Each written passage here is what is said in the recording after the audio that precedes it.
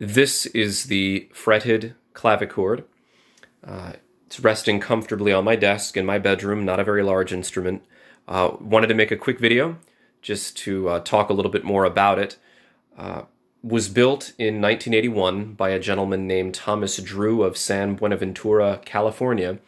He left an inscription on the lowest key lever on the instrument, the low C, which says that this was the fifth instrument that he had built, and that of this type it was the second. This instrument is the same model as the King of Sweden Clavichord, which is a very popular kit that is still offered by Zuckermann Harpsichords International. However, this instrument, given the uniqueness of the materials that were used, it does not appear to be a kit-built instrument. I don't know the maker, never met him. My hunch or my suspicion is that he probably built one of these instruments from a kit as his first instrument, and then built this instrument second, either using all original parts, or perhaps even using parts such as, you know, the tangents and the soundboard and what have you, that would have been supplied by Zuckermann, and then using other parts of his own as well. So, as you can see, I mean, it's a visually stunning instrument. It's a solid maple case.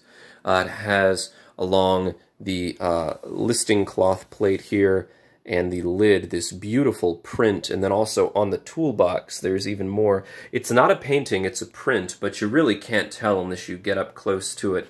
The soundboard is in, you know, immaculate shape, no cracks, no sagging, no separation of the bridge from the soundboard. There's even a pretty little scroll on the bridge there. Double strung throughout in yellow brass, no iron, no red brass.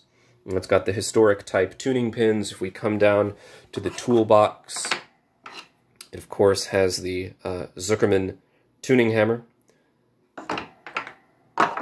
Has these wonderful skunk tail sharps, which appear to be the maple with whatever material he used on the natural touch plates. And of course there's, you know, gilding on the arcades. They don't appear to be actual gold, but it matches quite well with just the overall color of the case, the maple, and with the brass strings as well. We have a Latin motto, Omnis Spiritus Laudit Dominum, let everything that has breath praise the Lord, on the fall board here, which is attached to the lid. This strip of wood here serves as a music desk. I'll grab the sheet of music that I'm playing in the other video. It's Martin Pearson, The Fall of the Leaf. Your music can just rest right there. The keyboard is just absolutely stunning. This is something like you would see this arrangement with the skunk tail sharps maybe in like an English bent side spinet or an Italian harpsichord, but it's beautiful. It's really fun to play. Has a really uniform touch, really uniform tone. It's a beautiful instrument. I'm going to close the lid very carefully because I'm holding the phone with one hand and closing the lid with the other.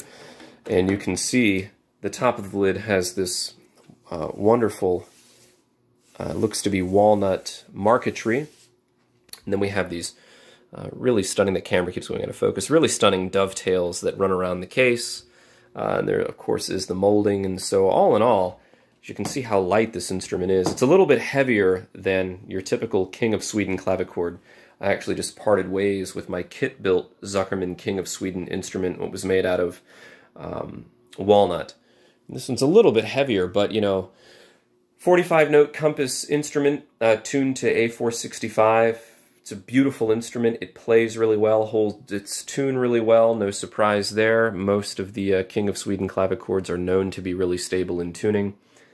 And so it'd be a gorgeous showpiece, gorgeous practice instrument. It's just an all in all, a really lovely and handy little clavichord. So whoever ends up owning it next, I hope that they make really good use of it.